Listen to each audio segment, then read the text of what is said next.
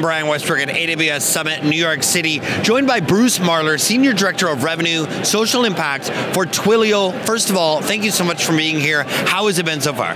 It's been great, actually. The energy's been great. There's a lot of great talk about how AI is impacting so much of what we're doing every day. It's really just good energy right now.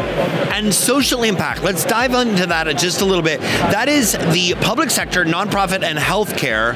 And AI deployments are growing faster in that space versus the for-profit world. Why do you suppose that is? What are you seeing? Yeah, I think a lot of it is like the trust you need in those communities and the efficiency you need in those communities. And what we're really seeing in a lot of cases is, if you look at a nonprofit organization and the efficiency they need in the communications and the rapid need a lot of people have for support in the situations they're dealing with, being efficient and making sure you have the resources to the right person at the right time, extremely important. So I think that's healthcare, that's refugee response, that's education, all that's the same. You need to get help to people when they need it, right? And I think AI brings that to them. And you mentioned some of this, but all of this really leads to a lot of community impact and community benefits. Can you give us some specific examples of how AI deployments in these sectors have led to community benefit? Absolutely. Just healthcare, for example, right? Like, if you think about these doctors have so much on them, the nurses have so much on them, so it's hard to like really take care of everyone in a really effective way sometimes, but they want to. They have the real want to. And you think about the patient side where they're looking for a good outcome, but they may be talking to a doctor that speaks another language than them or something. So if you put all that together, it's not a great experience for patients and doctors.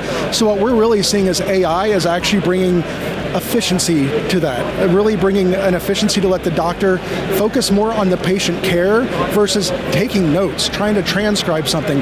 By being able to bring like real-time intelligence and transcription and translation to these engagements, you get really better experiences for that doctor because they can move on, support a patient, and the patient's going to have a better outcome because they understand what this doctor's saying, maybe in their language, maybe in a better, I'm going to say human-readable way compared to what the doctor's saying to them.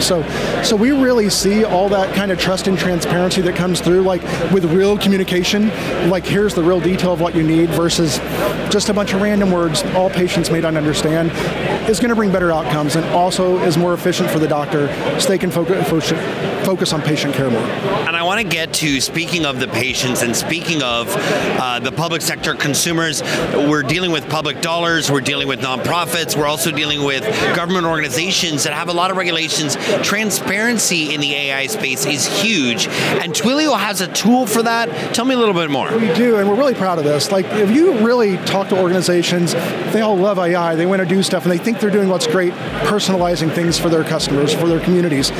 Well, what happens is we are finding those constituents, those consumers, they may not feel they can trust what people are doing with their data right now. So Twilio wants to be really trust-focused from the very beginning. Trust-based communications, trust-based with your data. So we created the nutrition label that other entities, ourselves, can show this is what I'm doing with your data. So when someone comes to work with that nonprofit or that hospital or whatever it may be, they can know exactly how their data is going to be used, how it'll be utilized when you go maybe to a predictive analysis of something, or maybe some other data-driven engagement for marketing. All of this can be kind of understood by the consumer ahead of time, how their data is going to be used to do that. So not only is it a bit of transparency, it's also kind of making it easy, simplifying the communication around that. Let's get to education. You've used AI in some of your deployments to really help with retention in the education space. Tell us more. Yeah, well, if you think about the demographic of who's going to school, who's likely working with, whether it be a higher ed, whether it be high schools, whatever it is, like those are typically people that are going to be very, I'm going to say phone-driven, communication-driven, right? You're using WhatsApp, you're using text, right? Maybe not picking up the phone in all cases, maybe you are, but you need to handle multiple channels at a time. And you need to be able to interact with those students or parents, or whatever it is, across all those channels consistently and understand what's been going on, right? So we're finding people are taking like, a Twilio segment, CDP type of platform, or like a Twilio Flex, our contact center platform, and they're able to provide a customized and targeted engagement with those students to retain them because they may have a financial aid need that's really complex, but by having a personalized response, by looking at the data that's been coming through and what they've been doing, you can provide more information to them based on their journey they've had. Or maybe it's something even more serious. Maybe it's a student that's having mental health challenges. And by having kind of a predictive behavior, kind of reviewed, you can see, are they starting to miss class? Are their grades going down here? And start to drive predictive analysis and start to understand what services to give to them sooner. And maybe retain them as a student and bring their grades up and make them have a better experience. They want to stay in school and graduate and go to the next step in their life.